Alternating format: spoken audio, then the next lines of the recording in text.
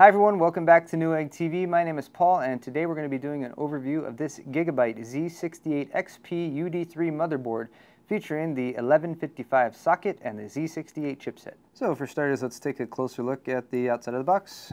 We have this big indicator here showing that we have an mSATA connector that's on board, and I'll show you that once I get it out of the box, especially for use with the Intel Smart Response technology, which is also indicated right here, which gives you much faster hard drive / SSD performance if you use an SSD and a hard drive together, and that's enabled by the Z68 chipset. Moving right along, we have a touch BIOS. This is a hybrid EFI BIOS, so EFI / BIOS, which enables things like using your mouse within the BIOS, as well as booting from hard drives larger than 2.2 terabytes. As mentioned, this supports the 1155 socket, which is Intel second generation core processors, also known as Sli Bridge, and also features the Z68 chipset, of course.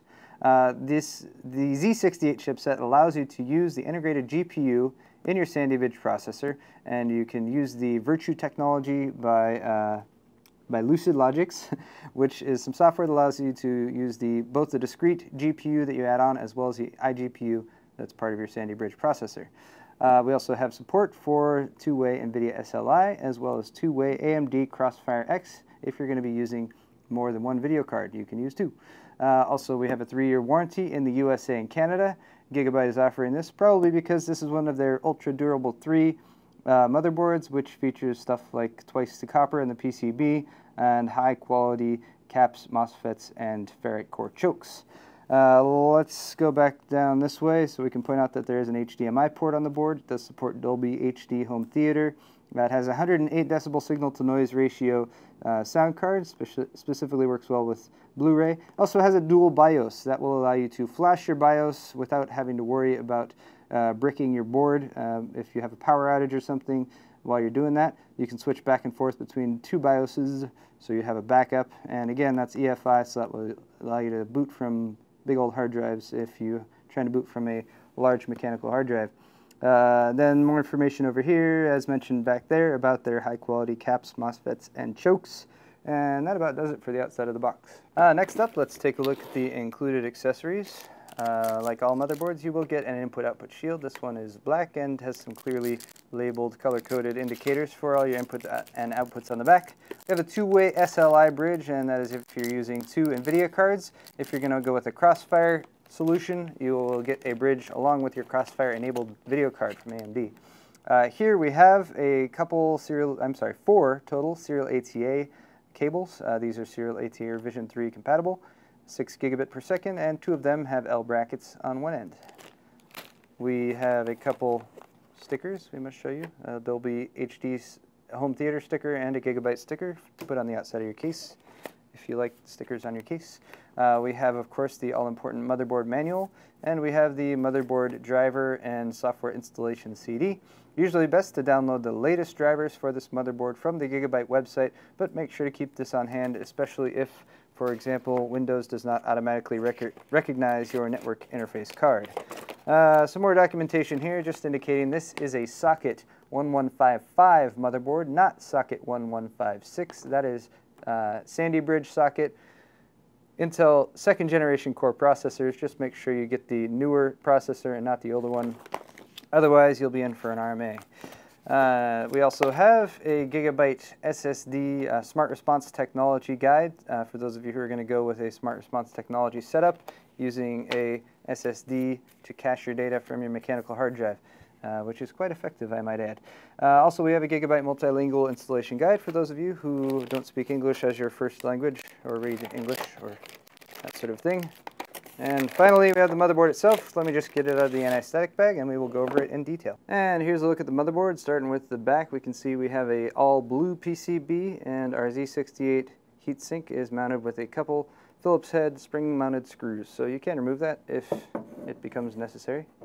And let's move back around here to the front, where you can see sort of a blue, white, and gray overall scheme for the board. Right in here in the middle, you can see the mSATA port, and I'm going to come back to that at the end to sort of give you guys an idea of how that works and what it's there for. But for a detailed overview, we'll start down here at the bottom right corner, and here right away we can see there's a 4-pin PWM controlled system fan header, so you can plug in a system fan right there. Below that, we can see our front panel headers. They're all color-coded. There's a little schematic right down there below as well, so you can tell what to plug in where. Next to that is a TPM header port. Next to that is a blue USB 3.0 front panel header. You can plug that into your case's front panel USB 3.0 ports if it has a motherboard header for it. Next to that, we have 1, 2, 3 USB 2.0 front panel ports. Again, you can route your front panel USB 2 header jack to those ports to enable your USB 2.0 front panel plugs. Next to that, we have a COM port. That's white right there. Next to that, we have a FireWire 1394 port. And finally, over on the far left, that green port is your front panel audio to enable your front panel mic and headphone jacks. Next up, let's talk a little bit about our PCI Express area. We can see the white ports here are PCI Express single speed ports, and there's 1, 2, 3 of those slots there on the motherboard. In between those, we have a 16-speed PCI Express slot. This one is fully wired for 16 speed. That's where you want to plug in your graphics card.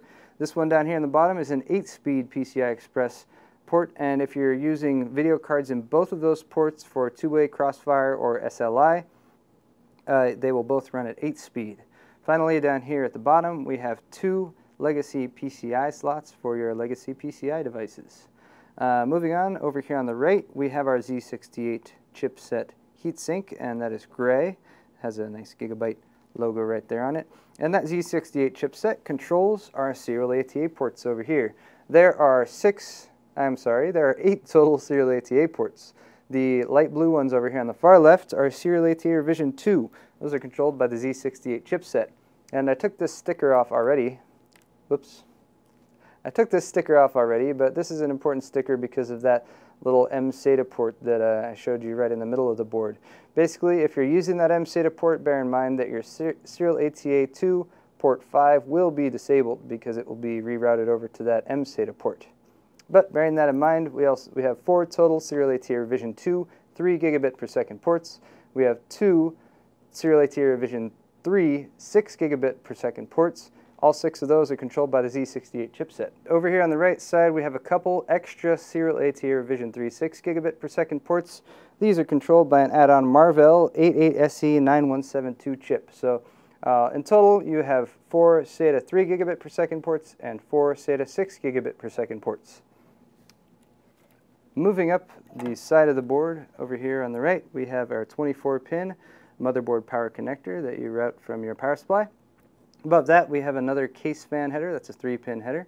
And then next to that, we have our Dimm slots. And these Dimm slots are for 1.5 volt DDR3 DIMMs, supporting up to 32 gigabytes total system memory.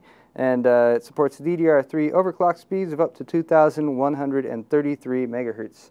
Again, you can have up to 32 gigs, and that is if you can find 8 gig modules.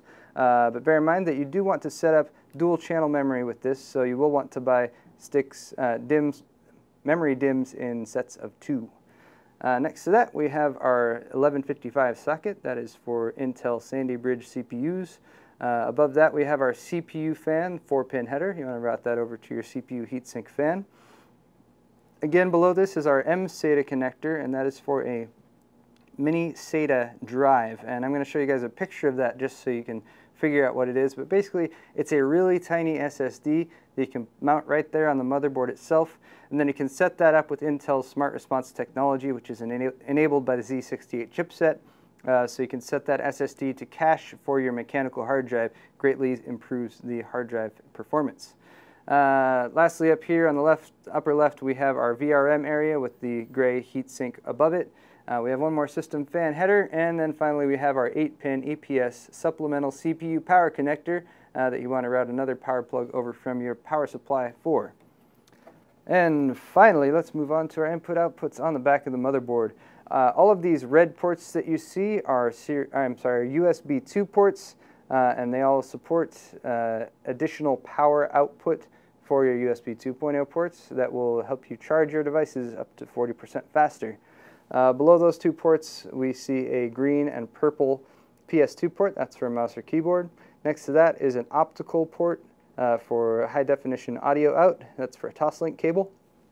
Right up here, we have a FireWire port, 4 more USB 2.0 ports. Right here is the HDMI port you can use for video out, and that is if you're going to be using the integrated GPU on your Sli Bridge processor. And again, you can use the Virtue software by Lucid Logics in order to enable both of those and switching back and forth between them. We have a couple more USB 3.0 ports here that are blue coated, so you can tell they're USB 3.0. We have a gigabit LAN port right here up top. We have two more USB 2.0 ports. And finally, we have our audio ports here for audio outs. That's a Realtek ALC 889 codec. Supports high definition audio, 7.1 channel audio out, and Dolby Home Theater support. And that's going to wrap it up for today's video. This has been the Gigabyte Z68XP-UD3 motherboard featuring the Intel 1155 socket and Z68 chipset. I'm Paul with Newegg TV. If you enjoyed today's video and want to see more just like it, head over to our Newegg YouTube channel and don't forget to subscribe. Thank you for watching, and we will see you next time.